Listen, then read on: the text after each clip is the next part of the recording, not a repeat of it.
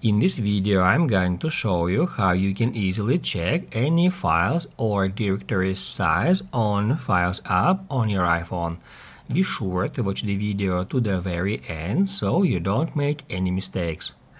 Let's get started, guys, and first off we need to open our Files app, and now I'm gonna hit right here to head over to the browse page, where at the very top we have some locations here, such as iCloud Drive on my iPhone. Maybe you got another locations here, and then we can easily check the size of these locations.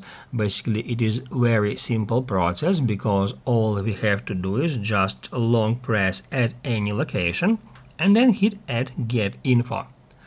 That's where it shows us current size of this location.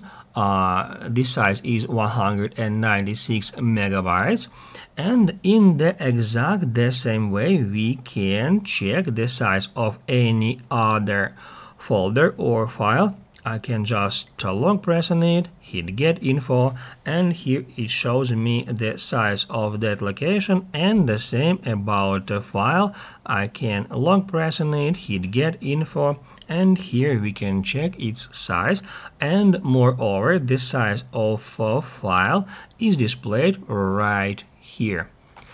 Basically, guys, that's it. So if this video was helpful for you, don't forget to hit the like button.